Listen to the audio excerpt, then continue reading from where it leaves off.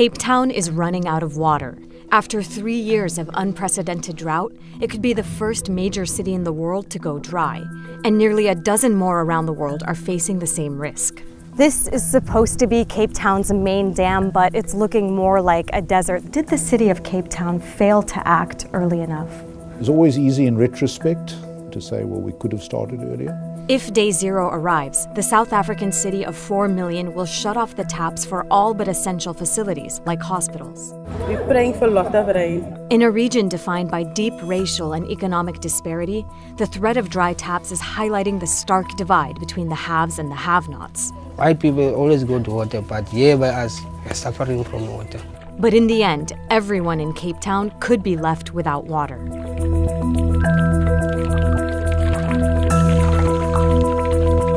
We're in Newlands, which is an affluent suburb at the slope of Table Mountain. Its natural spring has always provided water for local residents, but now thousands come from miles away as early as 5 a.m. to fill up their jugs. This is now a common sight in Cape Town. Long lines at one of the city's natural springs where people are collecting fresh water in an attempt to conserve the ever-scarce municipal water coming from the tap. It's a time-consuming but cost-effective alternative to buying water. Sometimes there's no money for water, so we must come here. How worried are you about day zero when the taps might run dry? It's for me so worried because this is my foster care child and it's HIV positive and I can't give him tap water with his medicine. So I must buy water. Government must try to sort this stuff out, this problem out, because why people like us don't have a lot of money. Some enterprising Cape Townians are turning crisis into opportunity with online offers to deliver water for those willing to pay. Others are selling rainwater collection tanks and installing water collection systems in homes. It's smart business since water, especially bottled, has been in high demand. When day zero appeared imminent, bottles would sell out in stores. Now, many Cape Townians have settled into the realization that conservation is their new way of life. The situation is very bad, but we're coping. We're getting used to this, collecting water every third week. If this is the new normal, we'll have to adjust to it. Scenes like this are not what most outsiders think of when they hear Cape Town. The coastal city is better known as a tourist destination with multi-million-dollar beachfront properties. But 3 years of unprecedented drought and rapid population growth, coupled with inadequate planning, have plunged this paradise into panic. This is Cape Town's main reservoir, supplying more than half of the city's water. I should be underwater right now, but as you can see, there is none in sight. The reservoir is down to just 10% of its capacity. The last 9% of the water is unusable because of the high mix of sand in it, making it almost mud. The winter rainfall runs from May to August, but rain alone is unlikely to save Cape Town. Instead, city officials are instructing residents to limit their daily water use per person to 50 liters, or 13 gallons a day. There are signs all around town reminding people to conserve, and some public spaces have already shut off their taps. So as you can see in this public restroom, there's signs saying that washing hands is prohibited. In fact, the fixtures on all the sinks are removed. And over here, there's a sign that says that due to the current water crisis, showers and some taps have been disconnected. In February, farmers opened their dams to allow about 2.6 million gallons of water to flow to the drought-stricken city. Such combined efforts have helped to push back day zero. But the doomsday remains a moving target in a city where a water crisis only highlights the deep disparity between residents. What's now considered the new normal for all Cape Townians is everyday life for Black residents living in townships. Under the apartheid system, Blacks were forced to live in barren, under-resourced communities called townships like this one, where they continue to live today. Shepherd is among the 25% of Cape Townians who live in townships, all of which combined use less than 5% of the city's water. They don't have taps in their homes, or toilets, or showers. So every time you need to get water, this is what you do? This is what I do, yes. What about when you want to wash yourself, shower? No, there's no showers. You must take water and go to the home, put some water on the kettle, light the kettle, and you just throw it in the bath, and you wash yourself. How many times a day do you do this? Or how many times a week? A week, I can say maybe 20 times. 20 times a week? Yes. I asked Shepherd to show me how he fills what he calls his bath. Maybe it took half of this, you see. You fill half this up? Yes. Then you take the Esmarex and the Esmer soap. Then you wash here.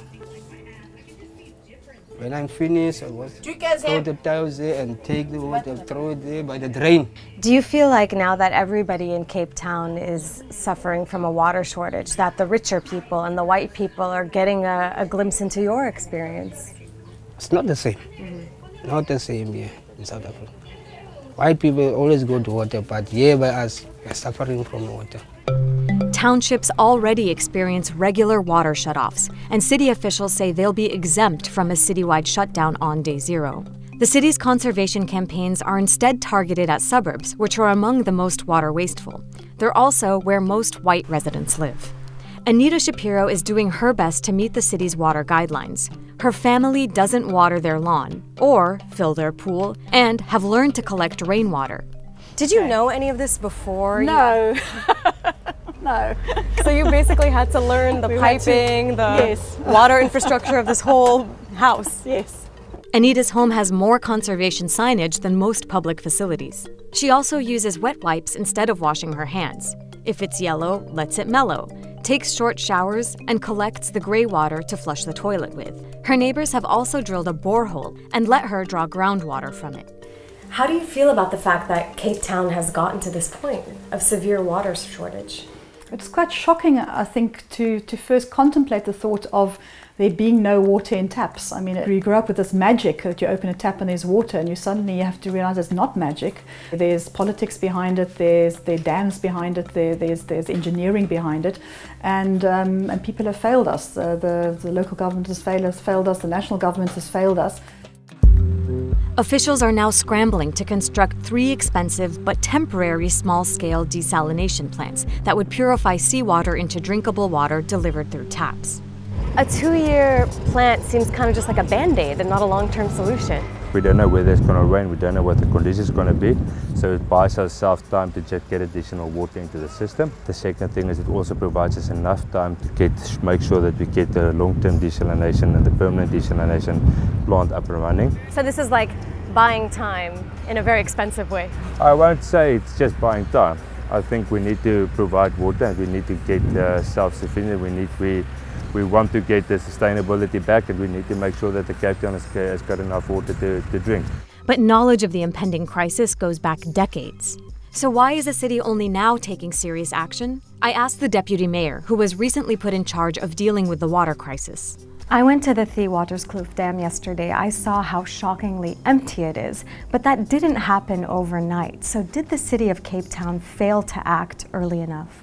It's always easy in retrospect, when you know that you had that situation, to say, well, we could have started earlier. And obviously, if we had started earlier, we would have been in a more comfortable position. But we would still have to be in a position where we had very significant water restrictions in order to get through this period of crisis. During my time here, the drought was declared a national emergency. There are skeptics who say that the Democratic Alliance, which runs the city of Cape Town, waited for things to get this bad in order for the national government run by the ANC to come and shoulder the burden. What do you say to that?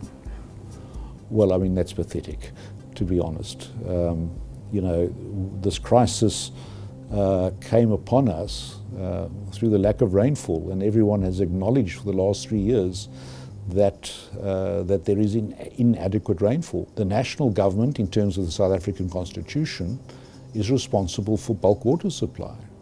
So it has been their responsibility to step up to the plate. In the meantime, the city is taking additional steps, including lowering the pressure in its water system, installing larger desalination plants, tapping into aquifers in mountains for groundwater, and turning wastewater to drinking water.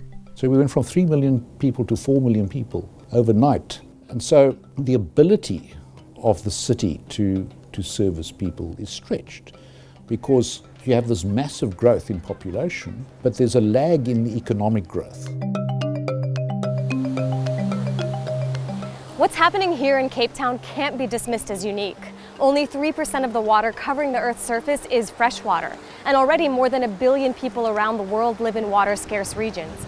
The UN has projected that the global demand for fresh water will exceed the supply by 40% in 2030, and that's due to population growth, climate change, and human action.